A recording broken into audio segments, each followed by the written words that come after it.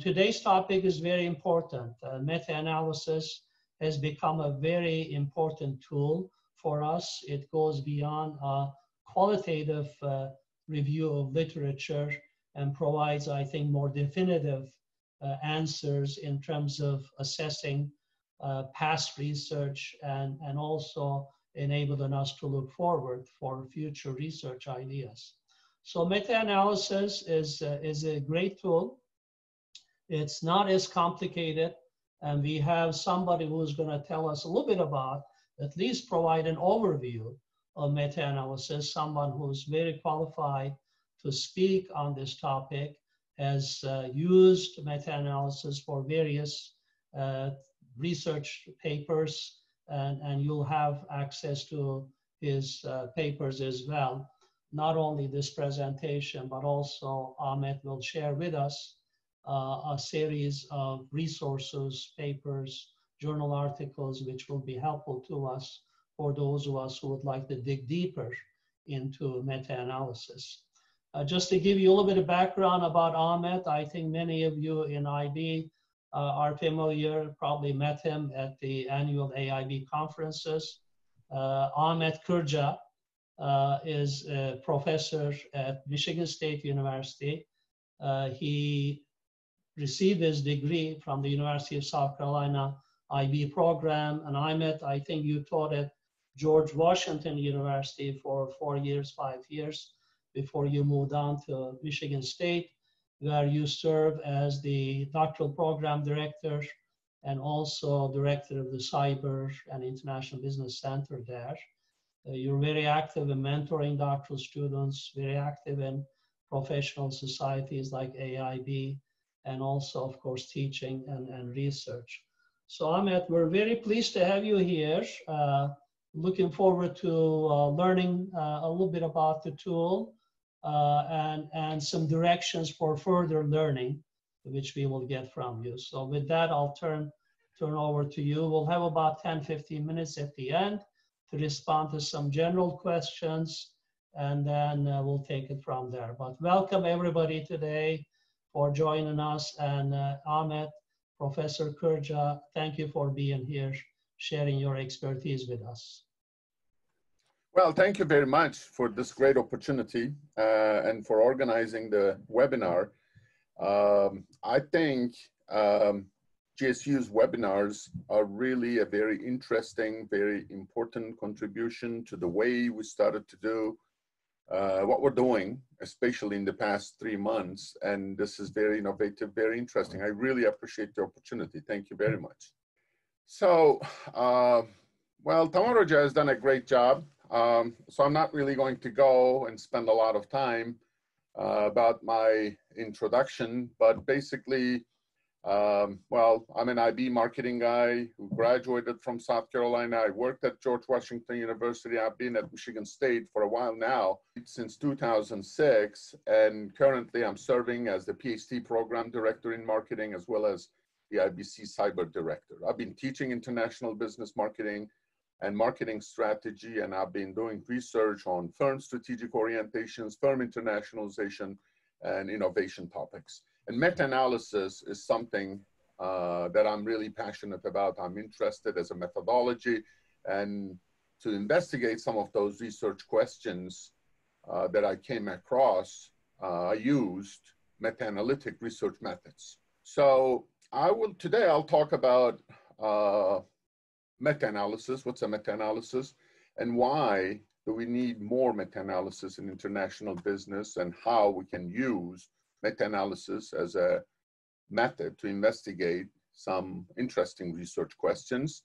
And I'll briefly go over the stages of the meta-analytic research process.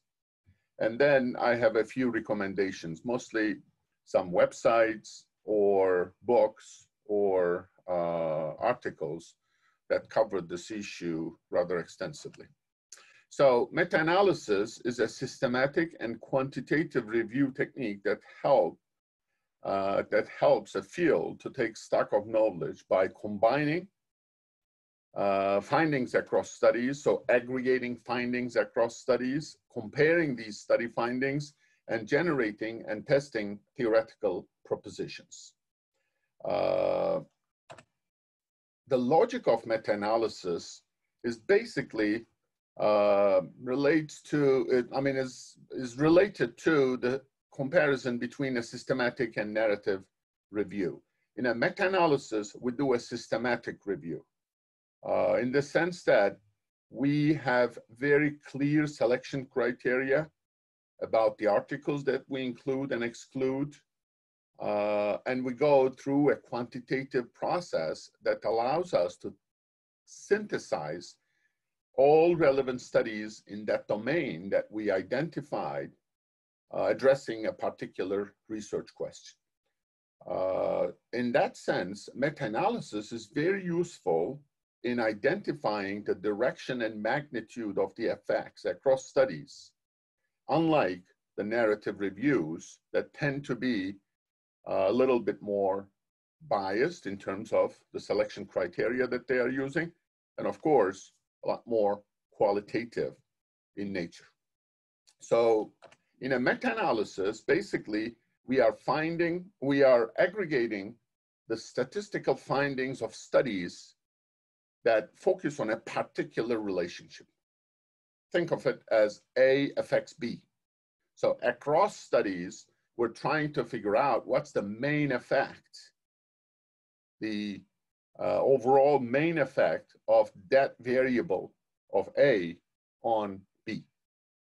So why is that important in international business? Well, it's an excellent tool for international business because that allows us to provide empirical generalizations about phenomena across different research contexts. And in particular, for international business, that's very critical because collecting data across countries, across contexts, is a lot more costly in international business research.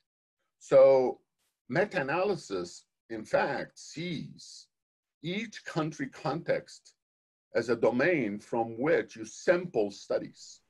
I mean, in general, meta-analysis is useful because it allows us to aggregate findings of studies across different contexts, but in particular in international business, it's an excellent tool because it allows us to provide empirical generalizations about phenomena across different research contexts. And when we aggregate the findings of studies across different studies, we can also examine the effects of substantive and methodological study characteristics that might not necessarily be available if you're just focusing on a single study. Because in a meta-analysis, we're aggregating the findings across studies, and we're not only looking at the main effects, which are related to the substantive issues of interests, but also to methodological study characteristics. We code the study characteristics, and we can also assess the extent to which those study characteristics act as moderators of those relationships that we are interested in. And the third version, or the third type of meta-analysis that you can see. So in fact, actually, I'm just going to eventually tell that these are three different types of meta-analysis you can find in the literature: main effect meta-analysis, moderator meta-analysis, and then theory testing meta-analysis. And in management, in marketing, as well as in psychology, the third approach is very common, and that involves testing theory using more comprehensive models of factors than those that have been employed in primary studies using aggregated correlation matrices. So that's the third type of meta-analysis. So I'm not really going to go into the second and third bullet points in great detail, but I just wanted to point out here that meta-analyses are also very useful in teaching, because at the end of the day, meta-analytic studies allows you to say A affects B, and that's very useful in teaching. I mean, I use examples of meta-analyses when I'm teaching in class, and from MBA, from undergraduate all the way to doctoral students, obviously. And it's relevant for practitioners, and in fact, a field that uses meta-analyses very frequently is medicine. So practitioners in the medical field use meta-analytic findings to guide practice. So meta-analysis, in short, is useful for research, for practice, as well as for teaching.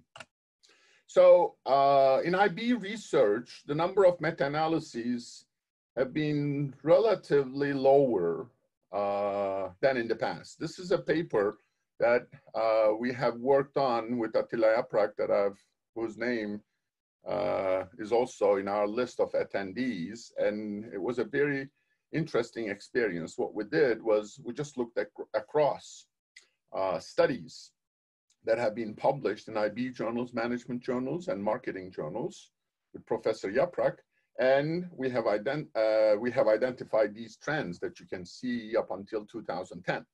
And as you can see in management journals, meta-analysis is a very, very common practice. In IB journals, on the other hand, the number is really lagging. So although after 2009 and 10, I think those numbers went up a little bit more, a little higher, I would argue that management and marketing journals have also published a higher number of meta-analyses in the past. So this is just a very brief introduction to meta-analysis, why it's important, why we need to do more meta-analyses in IB research. Now I'm just going to focus on the meta-analytic research process. We have 5 steps, 5 stages in the meta-analytic research process, from problem formulation all the way to interpretation and discussion of results. And I have to tell you that I'm not going to be able to cover everything in great detail. Sometimes I do workshops, 4 or 5 days workshops on this, or at AIB, there's another workshop. I think it's going to be 2-3 hours. If you can sign up for that, that might give you some more details about the stages in the meta-analytic research process. But there are a lot of references at the end of my presentation here that covers all these steps in much greater detail. So I'll just briefly cover those stages in the next 10 minutes or so. So the very first stage is the problem formulation. And I always get this question: when can you do a meta-analysis? Well, meta-analysis is applicable, and there's no magic number for meta-analysis. That's the first answer I give. There's really, you can do a meta-analysis with 20 studies, and you can do a meta-analysis for 200 studies. So basically, there's really no magic number for a meta-analysis. It's applicable when, in a given research domain, studies produce quantitative results. So that's probably one of the most important requirements of meta-analysis. If you don't have quantitative results, if you do not have some mean differences or correlations that you can code, that you can use, then you can't do a meta-analysis. If you have qualitative findings, well, that's a narrative review. The research domain should examine the same or similar constructs or relationships. So sometimes the domain is very vaguely defined. I mean, I'm just using relationship marketing as one of the examples, although there are meta-analyses on that topic as well. But the relationship marketing for me is a very broad domain.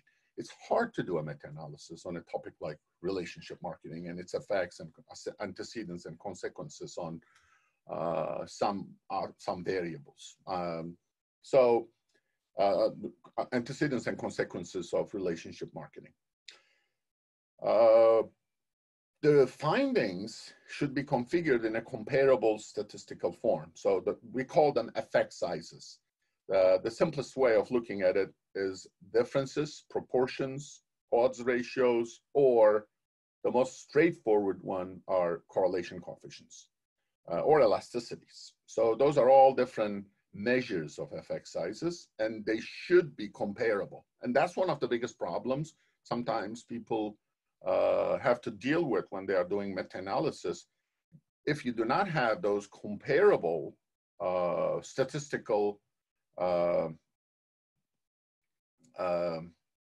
ratios or effect sizes, basically, then even if the topic, if the domain uses similar constructs and research produces quantitative results, it's really hard to aggregate findings across studies. This basically means that you shouldn't mix apples and oranges on the statistical side. Don't mix, for example, regression coefficients with correlation coefficients, because they're not one and the same thing.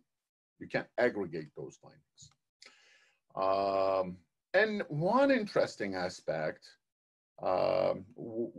something that would signal that it might be a good idea to do a meta-analysis, is those disparate findings in the literature. So if you have similar constructs and relationships, and yet researchers find that A affects B this way in context A, and then A affects B that way in context B, and if you have enough studies, then it might really be a good idea to look at that topic using a meta-analysis.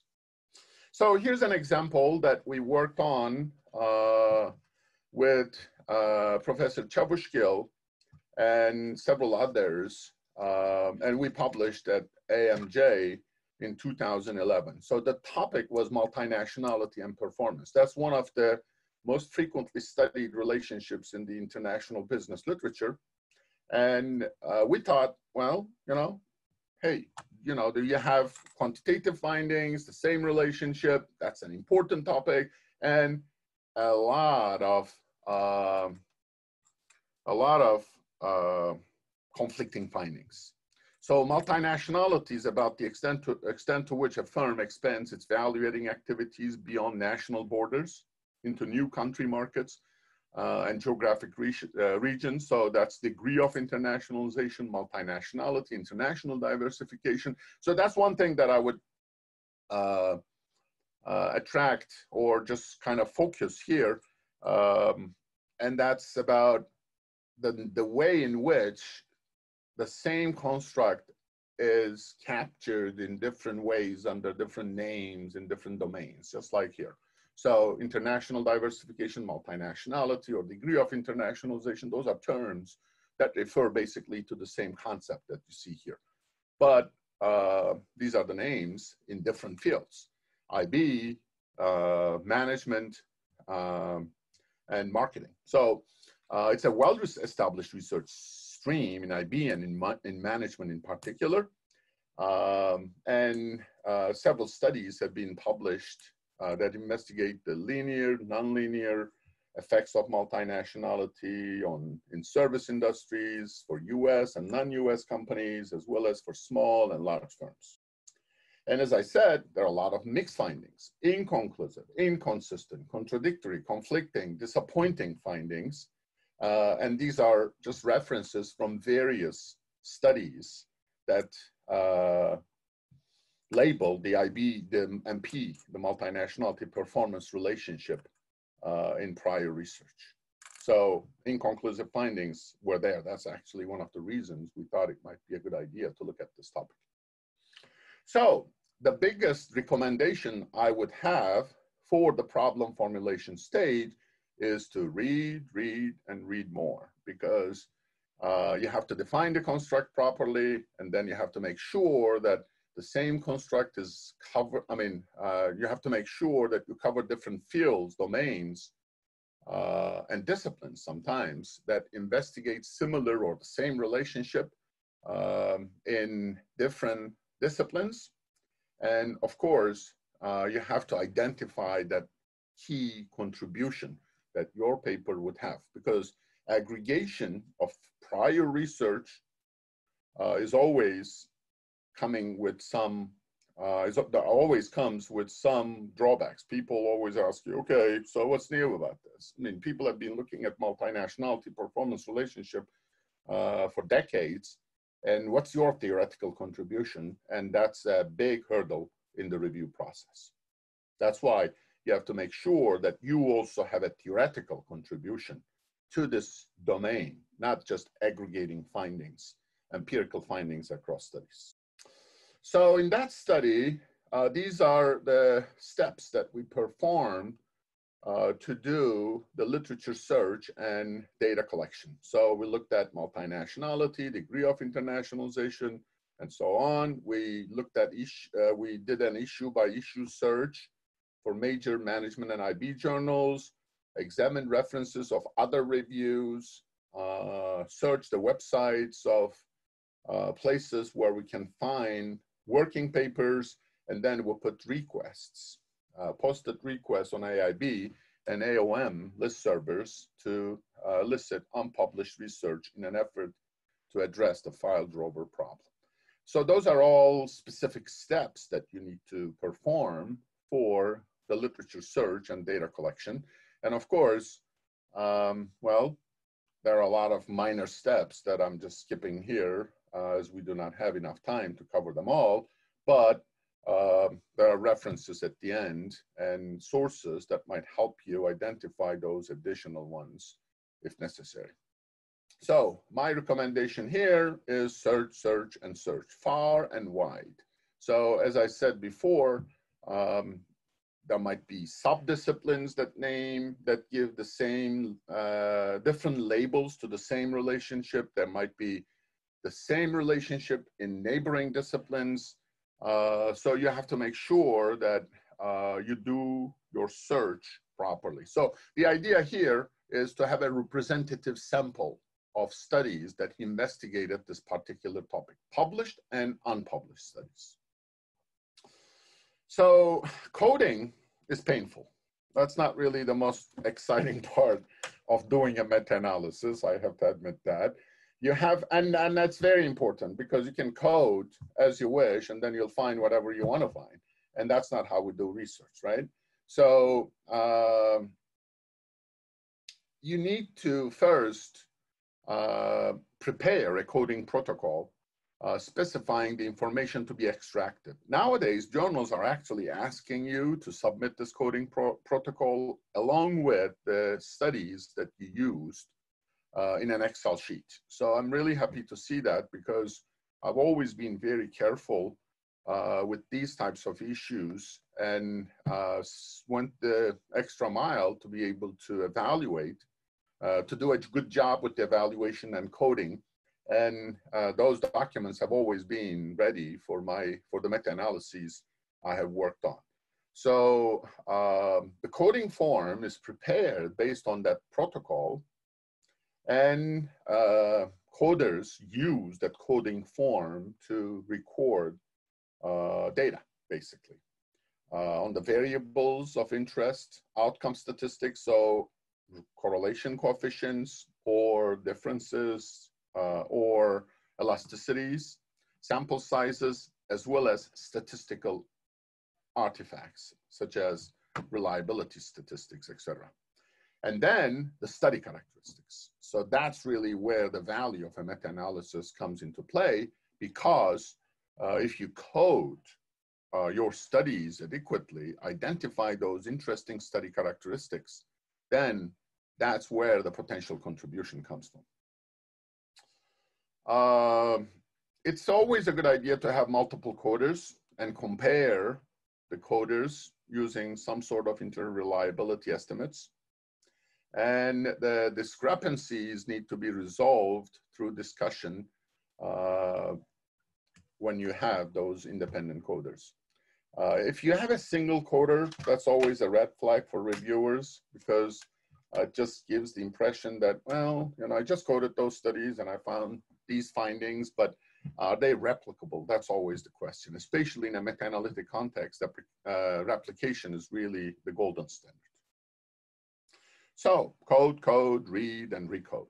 So coding seems to be pretty straightforward, but reading through this process while you're coding is also very important, because of those study characteristics that might allow you to identify some interesting theoretically interesting variables that would be useful for your meta-analysis. That's why you need to read while you're coding as well, because as you code, you might identify some study characteristics, contextual variables that would be useful for your purposes.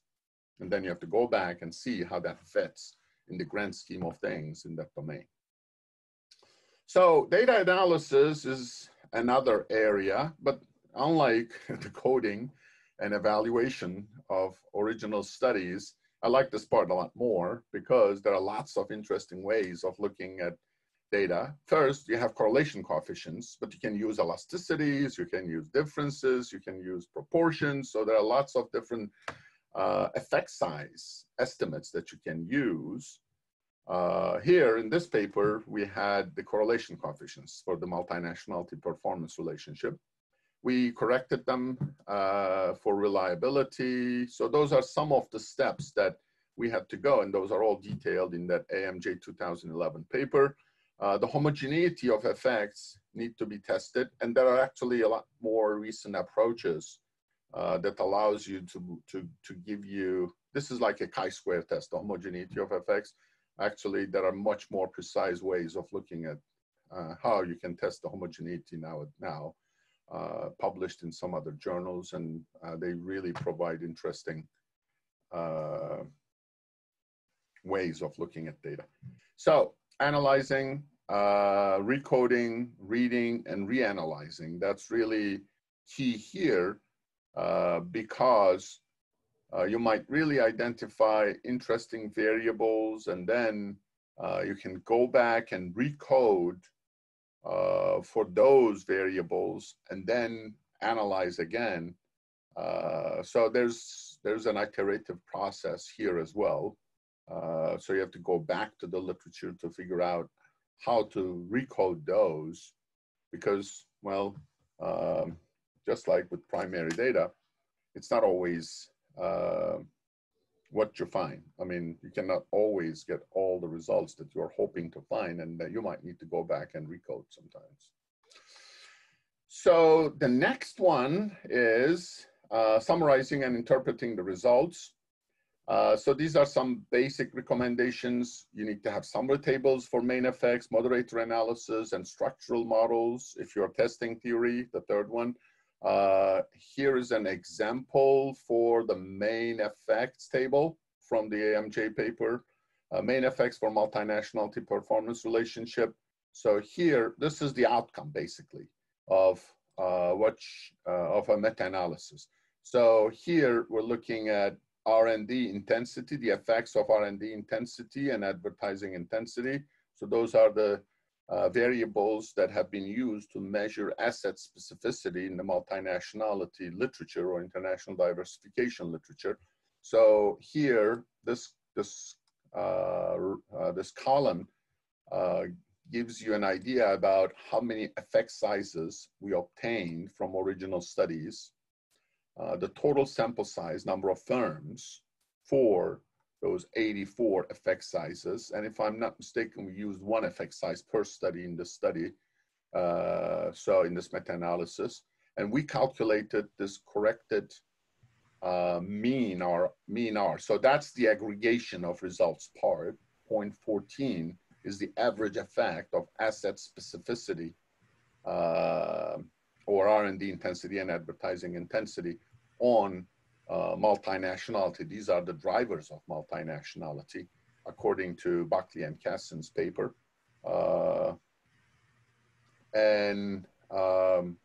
Then you calculate the standard error around this corrected mean, and then you calculate the confidence interval. And the last column is availability bias, captures the availability bias, and it tells you how many studies with null results you need to nullify the effect that you see here, 0.14.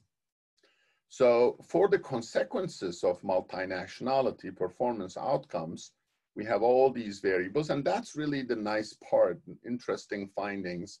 It's really hard to collect all of those from a single study, especially in 90s and 2000s when we didn't have those large databases. But across studies, you can actually calculate the mean effects of multinationality on performance. So that's the main effects table. Here you have a moderator analysis, bivariate moderator analysis table. So for the MP, the multinationality performance relationship for firms that have high R&D intensity versus low R&D intensity. And you have to provide evidence about report the strength of the evidence with correlation coefficients and the effect size. That's really key there. And then trying to address some of those reviewer comments might be challenging. That's the point here. Still, meta-analysis is a developing field, and especially the way it's applied in international business management and marketing varies substantially, I would say. So expectations vary across different journals. So that's really something that we should probably be working on. And you need to make sure that you also include the limitations. So I'm just going to move on here to some of the recommendations to conclude my presentation to have enough time for questions. So these are the typical limitations of a meta-analysis. I'm not going to go over those, but this is what I would like to talk a little bit now. So one of the questions I get a lot is about which software I'm using. I actually don't use any softwares for the meta-analysis. I just use Excel sheets. That's really the easiest way for me. That's how I started, and that's how I continue. Of course, I use SAS or Stata and R lately, but I don't use a meta-analysis software like the one provided here in comprehensive meta-analysis. Coding is pretty straightforward. You just need an Excel sheet.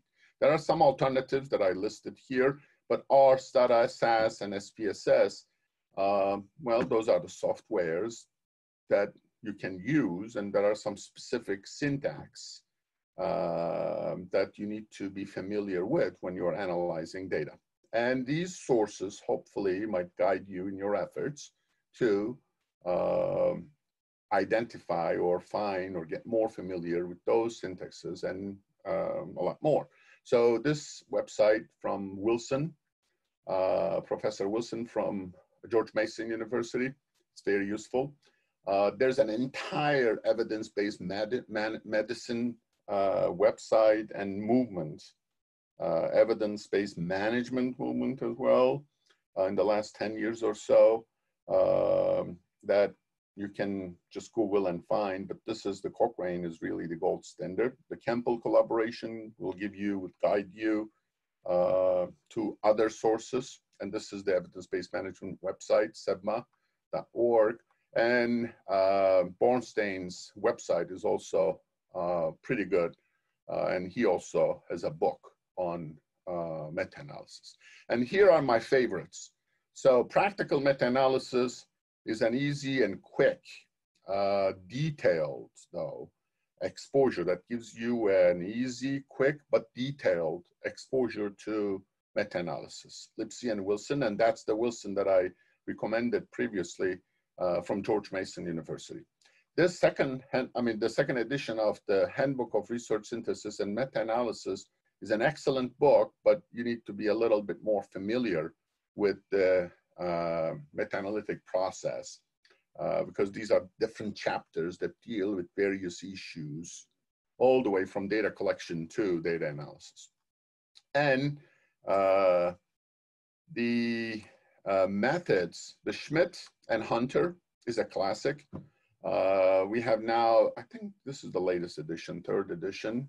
Well, these are really the biggest names that MSU is Michigan State University is proud of because they've been Michigan State. These are some people from the psych departments, and they've made really significant contributions to this field. So if you want to go the extra mile, this is what I would recommend, Schmidt and Hunter. But I would start with Lipsey and Wilson, and then maybe move to this one and get Schmidt and Hunter to go into the weeds of meta-analysis. Here are some additional readings for you. Bornstein is a pretty straightforward one. So if you find Lipsey and Wilson a little bit complicated, then go back to Bornstein and Hedges and Higgins book. And that starts from the bare bones, from very basic stuff. And then you can go and cover the material in Lipsey and Wilson. This is for public management and policy, Ivan Rehnquist. It's very similar to Bornstein, but basically the idea here is, yeah, you can use meta-analysis for public management and policy. That's another venue where meta-analysis can successfully be applied. And this is a generic book about meta-analysis, the story of the history of meta-analysis by Morton Hunt, how science takes stock. So these are just a few suggestions, recommendations for you to get more familiar, well, a lot more familiar, because if you cover all of those books, I think it'd be in pretty good shape. So thank you very much. And questions? And thank you. Thank you, Ahmed. You did a great job in a limited period. That was fast. Give us a good overview, good overview. But I'll just make a few comments, and you can also see the questions. There's some questions that are worth responding to. But you mentioned evidence-based management. That's definitely a trend in corporate circles these days. Companies are not just relying upon intuition or assumptions to make decisions, investment decisions, for example. Senior management always wants evidence.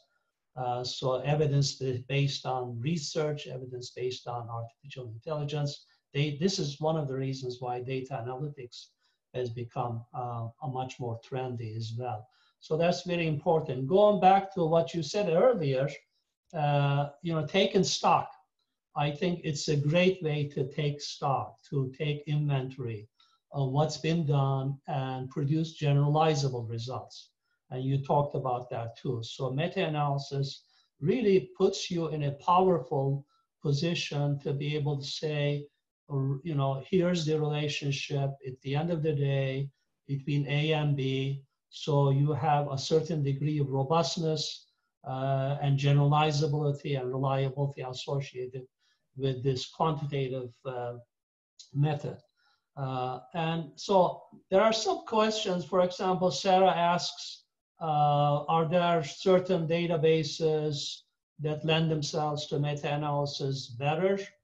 You may want to comment on that, but what I will say is that from what I have seen, and Ahmed, you can tell me whether this is correct, my observation is that meta-analysis becomes even more useful for comparing the results of primary research, where you have a large number of researchers, large number of papers digging into the same topic, but they are contradictory, inconclusive, and you would like to have one summative, one generalizable answer. So then you ask yourself, okay, what is the fundamental relationship between A and B? Remembering that most of our knowledge in international business and social sciences in general is contingent on certain factors, right? Certain samples, certain time, certain variables, certain measurements that researchers have used. So to be able to conclude and say that, well, across all of these studies, here's what we find, here's something we can conclude. So that makes meta-analysis very effective when you have contradictory findings from a number of pieces of research where the data is primary data. Although there's no reason why you cannot use secondary data as well. What do you think on that, Ahmed? Well, as you said, the unit of analysis in a meta-analysis is individual primary studies.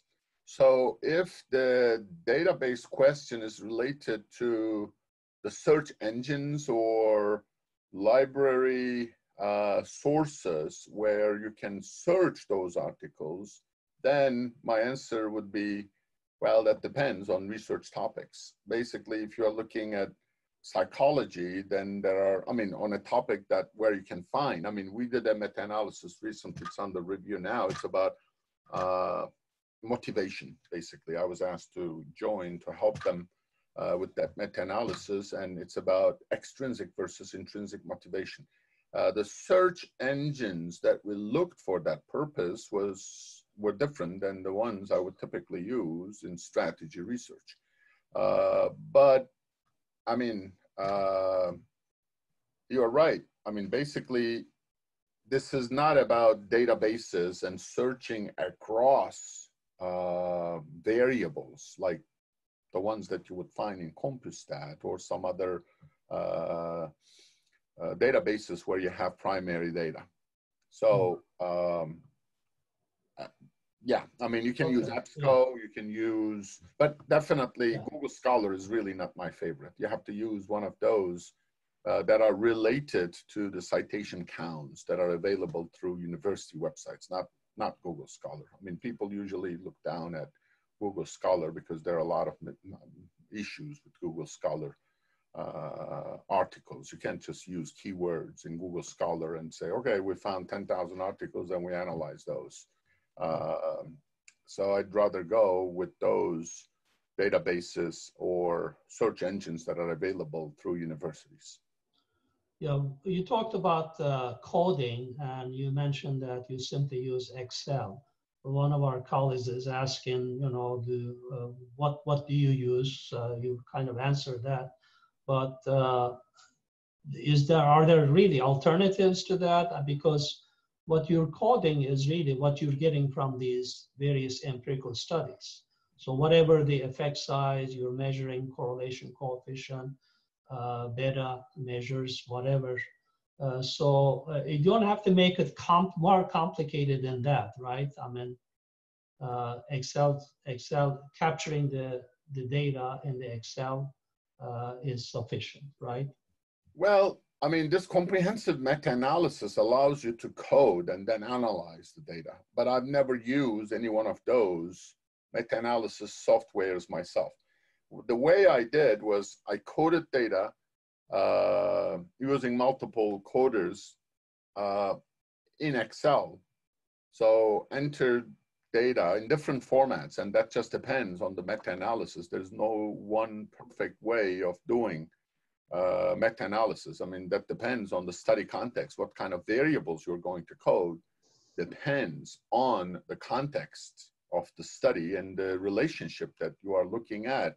Therefore, there's really not one coding form or one right way of doing meta-analysis. Actually, my suggestion would be to go across different meta-analyses and look at what people are coding, make sure that you include those study characteristics in your coding form, and also look at the context, your research question, and identify some unique variables for that context.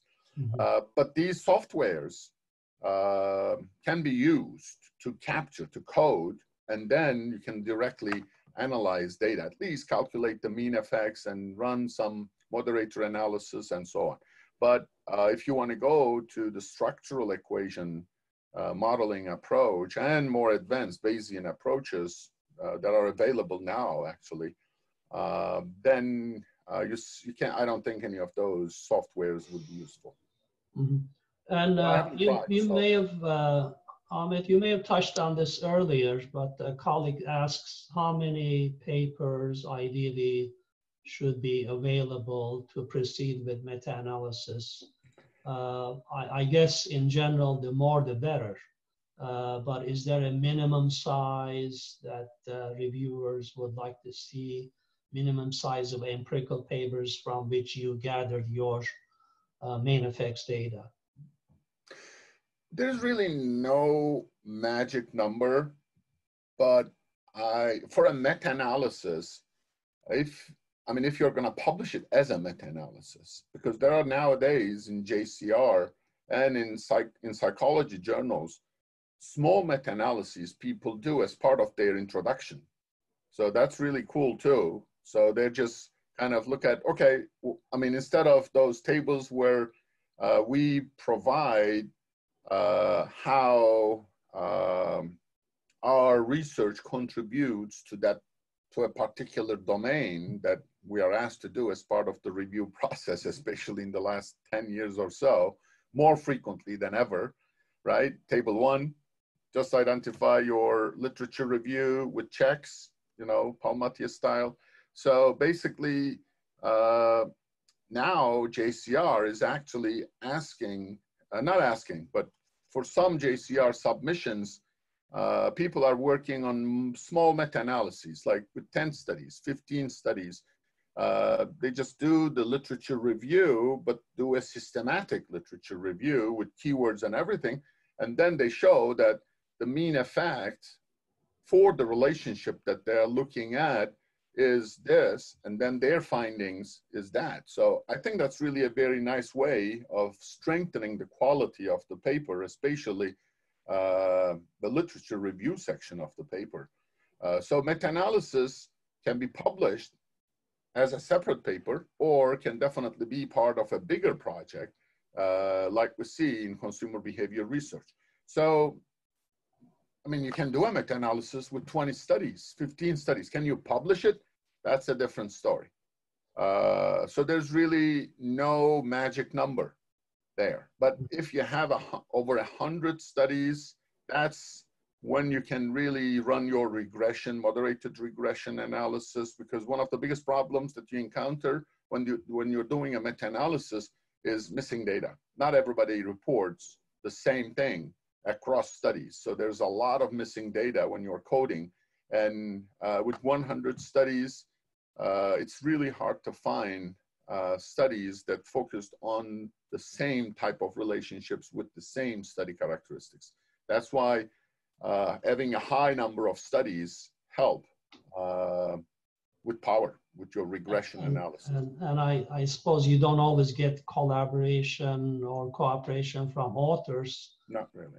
When you ask them about their correlation coefficients, if they've not published it as part of the paper or additional information. So some people will not respond, and therefore you need to contend with a smaller sample. That's correct. Yeah, here's an interesting question I'd like you to comment on this, Ahmet.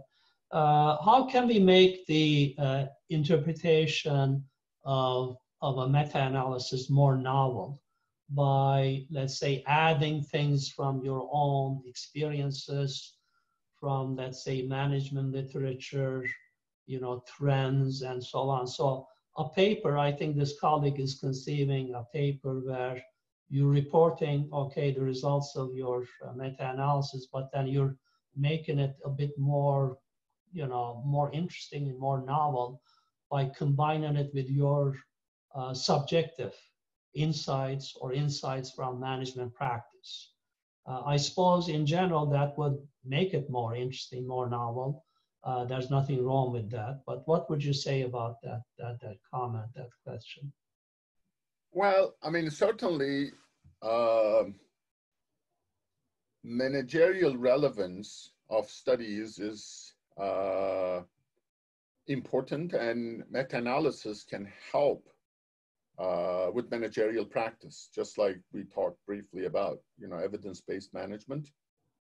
So that would be something I would probably include in the discussion section. And I think that would add value, definitely. Mm-hmm. Mm-hmm. Yeah, here's a question, Ahmet. Some studies, this colleague says, operationalize the dependent variable with several measures. Operationalize independent variable with several measures. Is it advisable to take the average of the correlation coefficients, to include all the correlation coefficients? And that doesn't make sense to me, does it, to you? Yeah, well, I think the issue is the level of aggregation. So what are you trying to generalize to?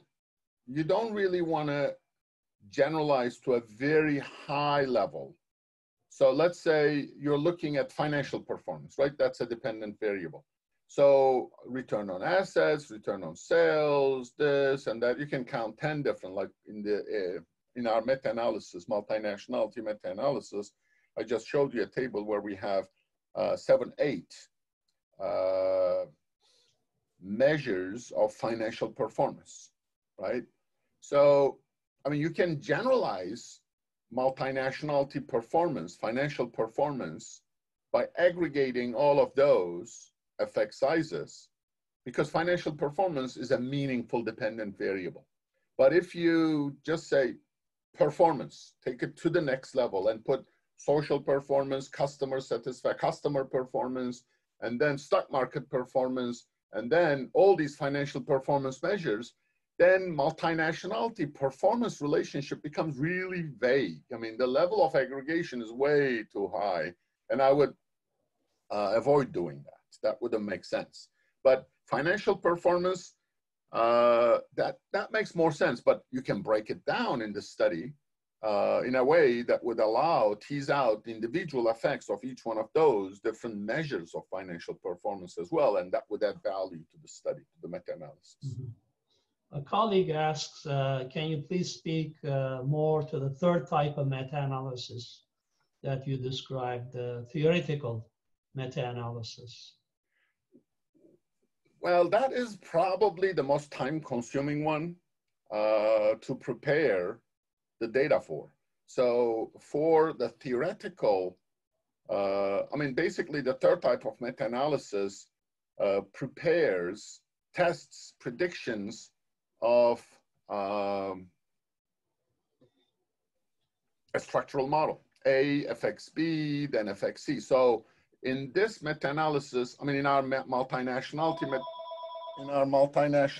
meta-analysis, we did that. We looked at the drivers of multinationality and looked at multinationality.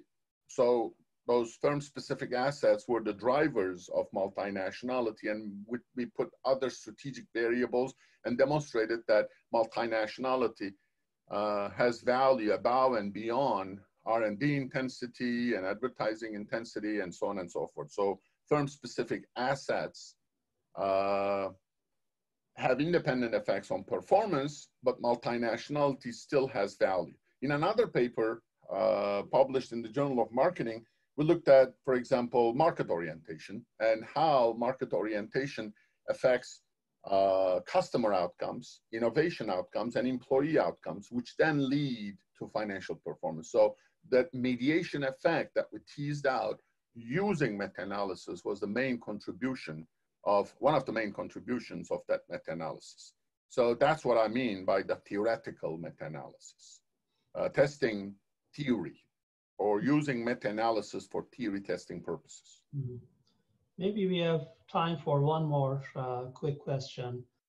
This colleague asks, can we incorporate hypotheses into the papers where we have done a meta-analysis, and we can formalize our findings through hypotheses? Absolutely. I mean, you can use that for the first, second, or the third type of meta-analysis I've described. For the first type, I think the hypothesis would not be very interesting because you're already picking a particular relationship that has been investigated extensively in the literature. So there, the theoretical contribution of that hypothesis would be limited. But the second type of hypothesis, where you investigate the effects of moderators, contextual moderators or study characteristics on that main effect, you would need hypotheses for those. And certainly for the third type, you definitely need hypotheses because you are testing a new theoretical model using meta-analysis. Excellent, excellent. There's a lot more questions, but we'll share some of these with you and with colleagues as well. So I will, given the time, we always try to stick to 1 hour for these webinars, respecting people's time. So again, we appreciate everybody's participation. We have over 100 people today with us. And Hannah, you have the last word. Yes. Thank you, Amit, for sharing this great information with us today. And thank you, everyone, for joining us and sharing all of your fantastic questions.